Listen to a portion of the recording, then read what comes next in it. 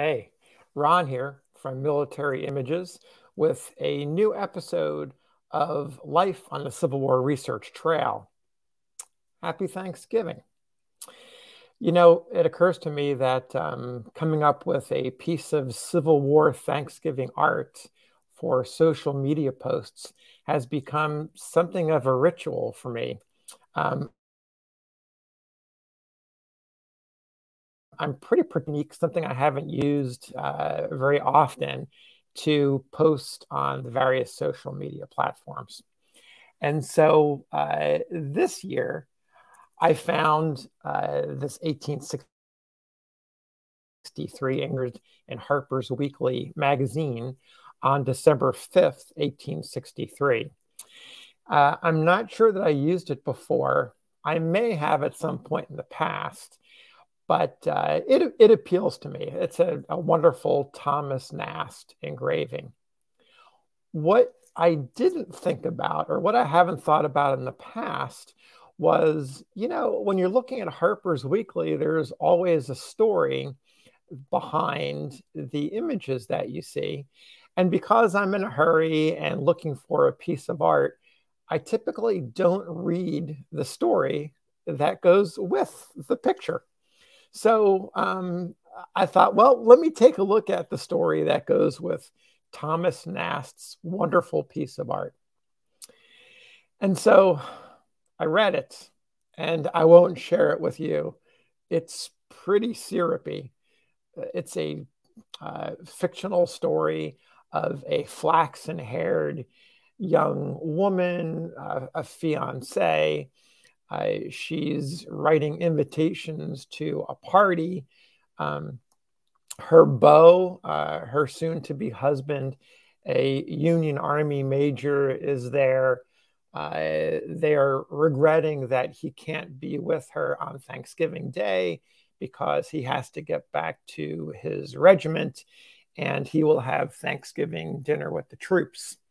So there's the expected tearful goodbye, and he goes off into the world, gets on a train, and then soon after, word comes to the house and to the flaxen-haired woman that there has been a horrible tragedy. The train has derailed and crashed, and everyone aboard has been killed.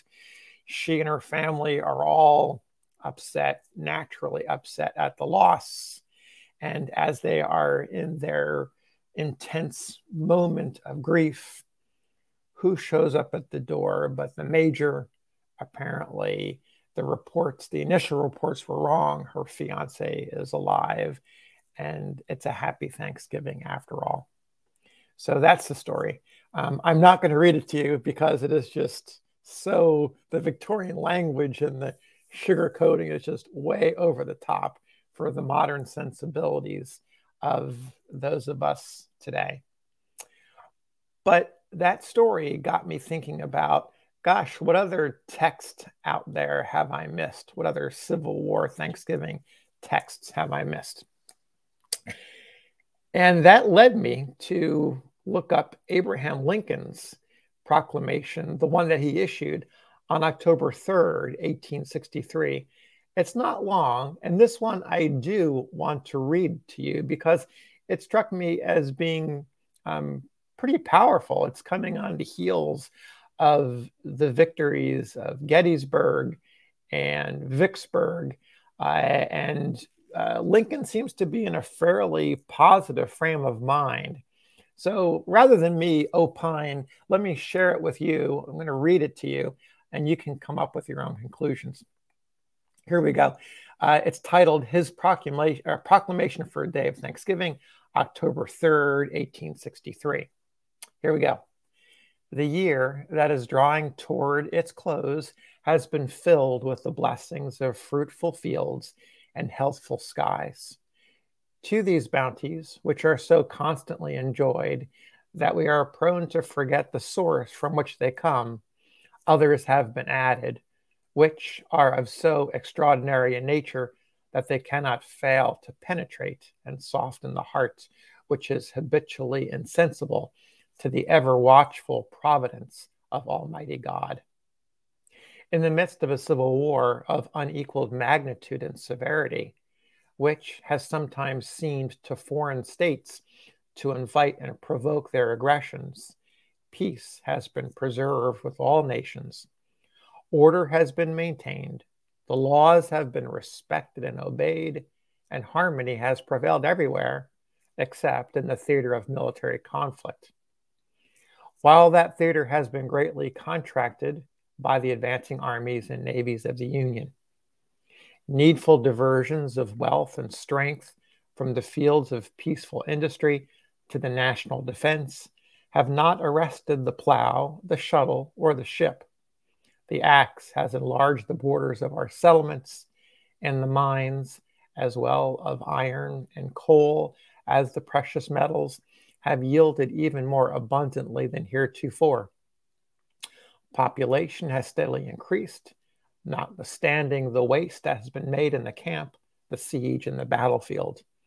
And the country, rejoicing in the consciousness of augmented strength and vigor, is permitted to expect the continuance of years with large increase of freedom.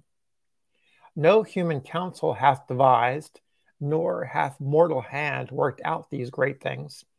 They are the gracious gifts of the Most High God, who, while dealing with us in anger for our sins, has nevertheless remembered mercy.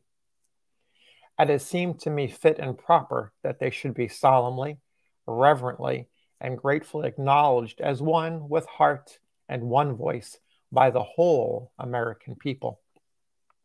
I do, therefore, invite my fellow citizens in every part of the United States, and also those who are at sea and those sojourning in foreign lands, to set apart and observe the last Thursday of November next as a day of thanksgiving and praise to our beneficent Father who dwelleth in the heavens. And I recommend to them that, while offering up the ascriptions justly due to him for such singular deliverances and blessings, they do also, with humble penitence for our national perverseness and disobedience, commend to his tender care all those who have become widows, orphans, mourners, or sufferers in the lamentable civil strife in which we are unavoidably engaged, and fervently implore the interposition of the Almighty hand to heal the wounds of the nation and to restore it as soon as may be consistent with the divine purposes to the full enjoyment of peace, harmony, tranquility, and union.